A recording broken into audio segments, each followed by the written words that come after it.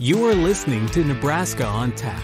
This podcast will tap you into the Natural Resources District, managing Nebraska's water since 1972. Whether you are a farmer, rancher, or citizen of Nebraska, this podcast was made for you. Time to tap into this week's episode. This podcast is hosted by Heather Dismang and brought to you by the Middle Republican Natural Resources District.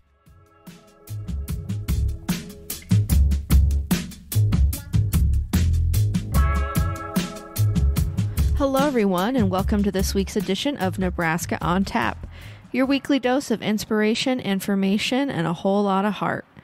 Today, we're diving into the world of environmental stewardship and community building with special guest Hanna Pinneo, the Executive Director of the Nebraska State Arboretum. Hanna is a passionate advocate for creating healthier, more vibrant communities through the power of plants and trees. From planting gardens to educating the public, the Arboretum is making a significant impact on Nebraska. We're going to talk about the Arboretum's mission and programs, the community partnerships, educational resources, volunteer opportunities, the Bloom Box program. So sit back, relax, and get ready to be inspired. Our conversation with Hanna is coming up next on Nebraska on Tap.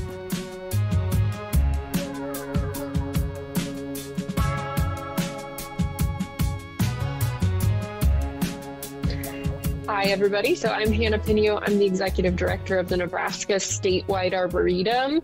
The Statewide Arboretum, we plant Nebraska for healthy people, vibrant communities, and a resilient environment. And we do that through tree planting, garden making, education, and community building all across the state. How does that look in a community when you guys go in and help out with the ecosystem and the community and information into the community about plants and trees and everything else like that? So it can look a lot of different ways depending on really what the community has requested. We always say that we don't show up in a community and tell them what they need. They come to us and ask, can you help us meet our goals? So a lot of communities already know what they want in the terms of like a final outcome, whether that's, helping lengthen the lifespan of their gray water infrastructure. It can look like trying to regreen a park that maybe needs some updates, different things like that. So they know what the end goal is, but getting there along the way can be the hard part, right? It's always those steps to get there. Where do we get the plants? How do we contract with an engineer? All of those types of things. So what it can look like from us is really depending on the project size. If it's a really small planting, we might just show up with the plants, help them plant them in the ground, give a demonstration of how to do that, and get a mulch and everything, and leave them with instructions of how to take care of them over the plant's lifetime. And then we definitely check in over time, every few months, just to see how things are going. And especially if there's something like what we're seeing now, a drought, where we could check in and remind people, don't forget to water, all of those good things. All the way up to, the really large projects where we're working with engineers, landscape architects to help with plant selection, design, what does it look like all together, concrete removal, all of that good stuff, where we're, maybe we're not there very often. We do go to all the projects at least once, where we are really just helping guide them so that they know what's happening. Because if you're not in this world, and you have an engineer saying all of these words to you, you might not know what exactly is going on. So we can kind of help be that interpreter and help people understand, all the jargon and terminology, and make sure they're getting to their goals. Because that's the most important thing for us, is that these communities are getting what they need to be successful and vibrant and thriving. And who do you guys usually work with when it comes to communities, like the city planner or other nonprofits? Yeah, all of the above. So we've worked with anyone from like an Eagle Scout, doing an Eagle Scout project, to the city planner, to Parks and Recreation, directors, the city administrator. It really just depends on where the project is, how big it is, of course, makes a difference, and the size of the community, because a lot of our smaller communities don't have, all of these professionals who are there in our large, Lincoln, Omaha, Grand Island sized cities. So sometimes it's just working with a garden association group in town that wants to do this project. So we can scale up and scale down depending on what people need. Right. And it's so nice to be able to have you folks come out and help out with that, and then to be able to really enjoy that area for a lot longer because of all the things you guys have put into there. What area did you kind of get started in before you became the executive director?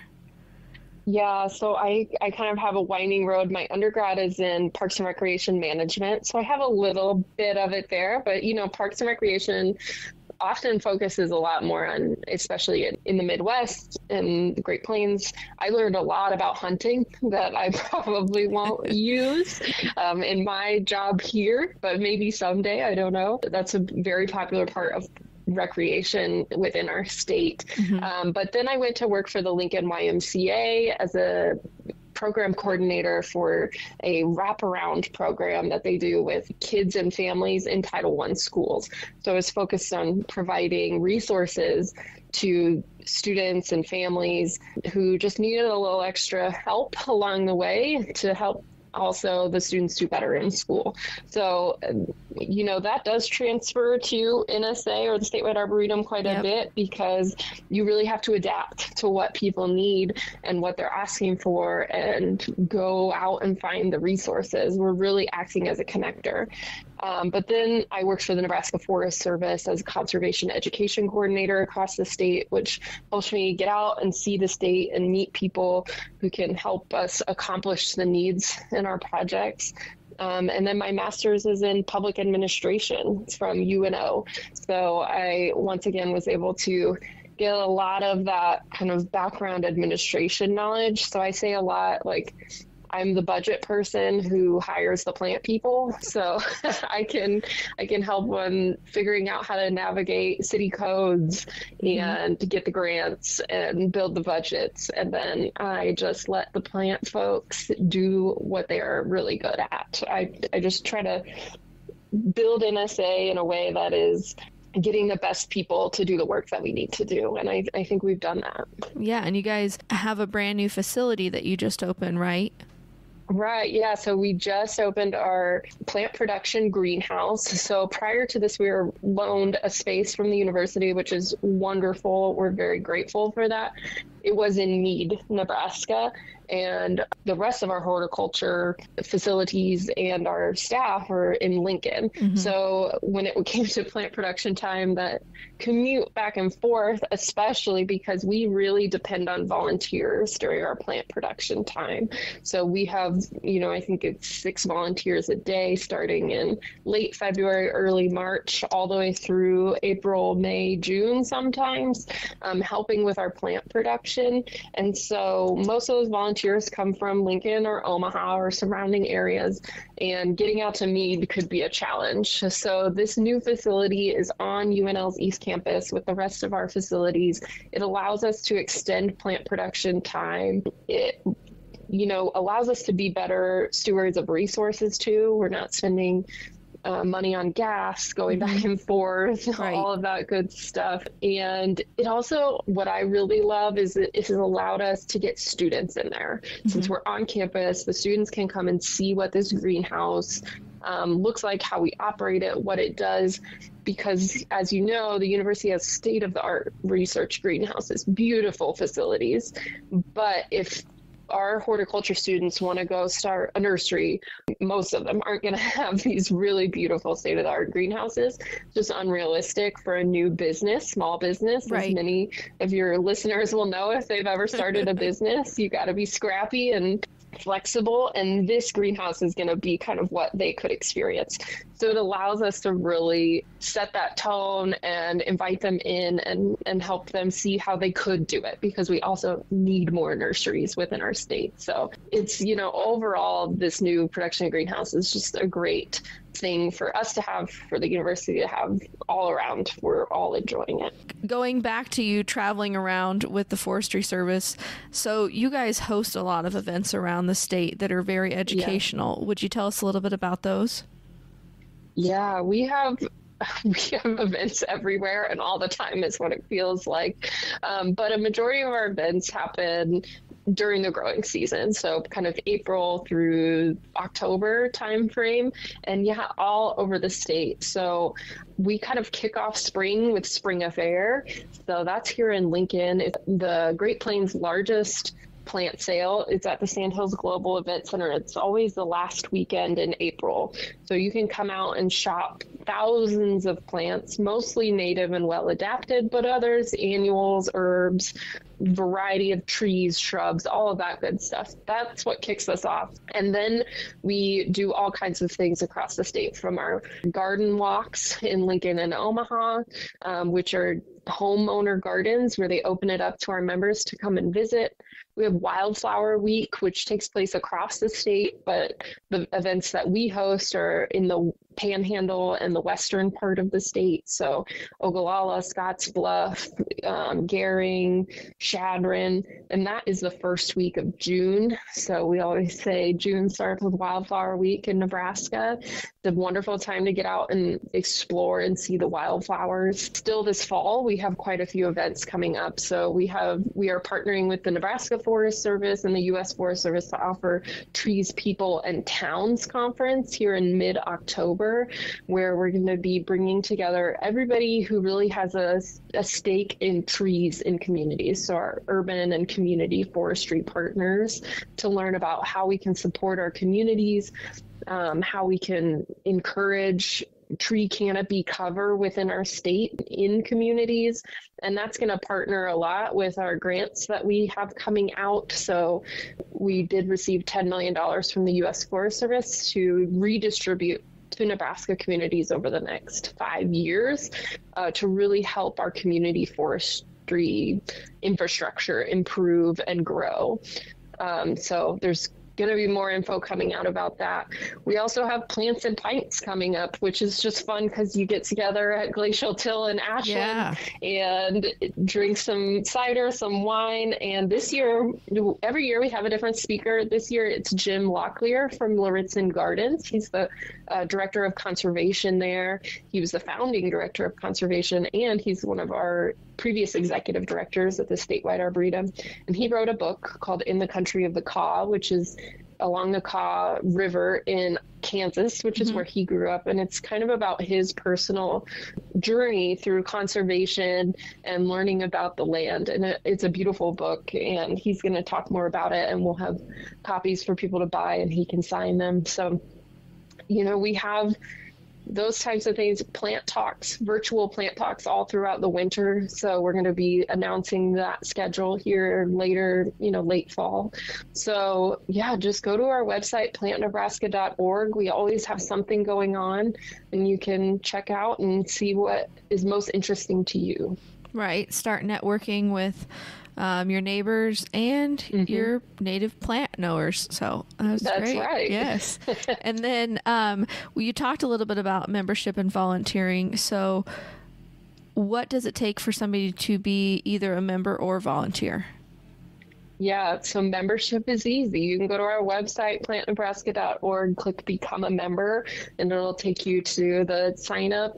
Our friend level membership starts at $55 a year, and it goes up from there with different benefits you might be on the lookout for. So take a look at that list. The number one benefit that everyone gets that people really enjoy is 15% off at all of our plant sales. So if you want to come to Lincoln to our plant plant sale or go to any of our plant sales across the state, because we do travel with the plants throughout the spring, you will get 15% off, 10% off at Spring Affair, but 15% off everywhere else. So that's how you become a member. You can also just come to one of our events and fill out the form and write a check, and we'll be happy to do that as well.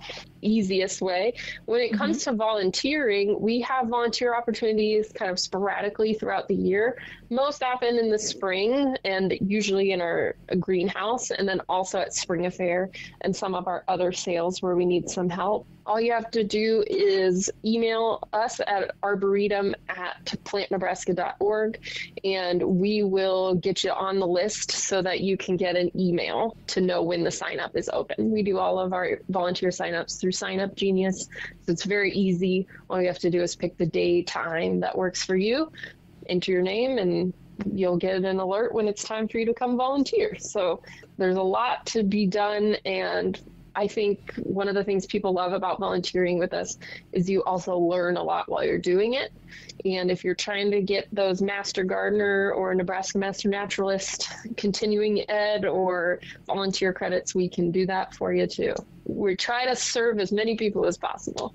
And then tell us a little bit about your Bloom Box. So this is a award-winning program.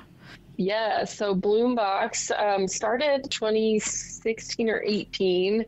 I get that number mixed up, but what it is a box of plants designed to help new gardeners understand how to use native plants in their home gardens to attract wildlife and support especially pollinators. So it's focused on building these 100 square feet pollinator gardens. And with that, we provide a lot of education. So how to lay it out, what the plants look like. They all come with a plant card for each plant. So it gives, the bloom time, the bloom color, the height you should expect it to get, how much water, sunlight, all that good stuff it needs. So it's really designed to help new gardeners understand how to build out these gardens. So Bloombox is like you said, an award-winning program. We've presented on it across the country to other organizations. It has definitely ballooned. There are people who only know us by Bloombox, which is wonderful. It's a great gateway. It's actually how I learned about the Arboretum. I got a Bloombox when I moved into my house. And so that's kind of how I became connected, which is amazing. But it kind of reached a point where we couldn't manage it as well anymore. So we did take a little break from Bloombox this year, but it will be back in the spring. It will be open to people who have never received a Bloombox before. So if you are interested in the Bloombox program, just go to our website, plantnebraska.org, click on Bloombox, and you can get signed up for that list for when it will open. We have a limited supply, and they usually sell out within the first couple of hours. And generally we open really early in March for people to sign up for that. So just go to our website, get on the email alert, so that way you can, come March 1st, be on the lookout for that to open up and you can get your sign up in. Yeah, I think that's great, especially for somebody who definitely has a piqued interest in it, but are worried about what to choose and everything like that. So that's awesome. Right. That program, we also ship the plants. So if you are in, wherever Nebraska, you can still participate in this program. You don't have to be able to come to Lincoln or Omaha in order to participate. So that's also a statewide program. Yeah, that's a perk for sure. That's awesome. Mm-hmm. And then last, I'd like to talk about your guys' podcast that you have that lets everybody know about all different things every other week. Every other week. Yep. Mm-hmm. Yes. So please check out our podcast. It's called Bloombox Growing Deeper. Like you said, we have an episode out every other week. It started as very focused on helping new gardeners learn some of these same Bloombox things that we have talked about, like how to prep a new bed, what it means to have healthy soil, why you should mulch your plants. But over the past 2.5 more years, it's really grown. We have a new episode out today as we're recording this episode. We just put out a new episode all about recycling. So clearly that has almost nothing to do with gardening, although we managed to tie it back. But it's really these environmental topics that people have always wondered about. Like, how many times have I wanted to ask an expert in recycling, do I really have to rinse my yogurt containers? Like, how important is that? And I was able to get that question answered, and the answer is yes, you should rinse them. Yeah, that's awesome. I did one on recycling too, but I didn't ask those questions. So, it's nice sometimes you get a different answer depending on which podcast you're listening to. Like, fun fact. Sure. Funner fact, so it's great. Right. So, no, I love that you guys are doing that. I think it's amazing. Yeah. It's who you talk to and what question. I mean, you see a lot of me and my co-host Sarah come out in that where we're like, I don't know, this is just something I wanted to know. And right. I have a podcast, so I can ask these things. But yeah, it's been everything. Surprisingly, our most popular episode is actually our second episode we ever did, and it is all about soil. And when Sarah said, I want to do a podcast about soil, I was like, I don't know, Sarah, nobody's going to listen to that. But it has been our most popular. I guess check that one out. Number 2, you'll have to scroll back in the feed, but it's available everywhere you get podcasts. So feel free to check that out and subscribe. I was not a gardener. I was a city dweller for a really long time. And then I moved back out here, and I'm surrounded by plant people. So of course, I had to make my own garden, and the garden was in a very hot location with a lot of silty soil, so it was very, very dry. I guess I really need to take a listen to episode number 2. Yeah, take a listen, which does bring me to another thing, which is our website is just so full of resources like that.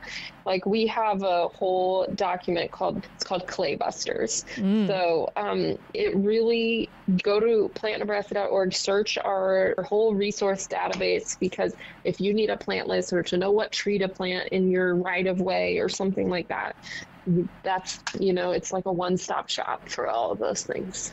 Oh yeah, here it is. That's awesome. So yes, it does list all that fun stuff. All right. Well, thank you so much, Hanna, for your time today. And I hope everybody found all that you said interesting and fascinating. I did. And I hope you have a great day. So thank you so much for stopping by. Yes, thank you. I really appreciate it.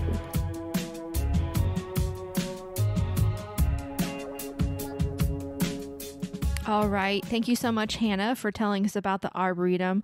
We learned a lot about all the Arboretum's efforts to promote tree planting, gardening, and environmental education.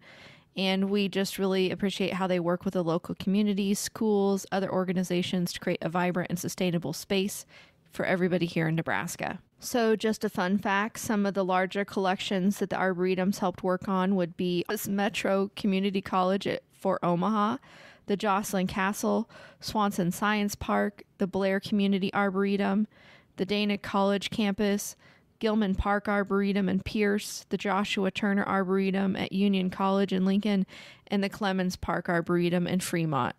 Thank you again for listening to Season 3, Episode 11, Garden of Good, the Arboretum's Impact on Nebraska. Again, you can always check us out at our website, www.nebraskaontap.com. You can find us on our socials. On Facebook, we are the Middle Republican NRD, but please be sure to subscribe, rate, and review our podcast to help us reach even more listeners.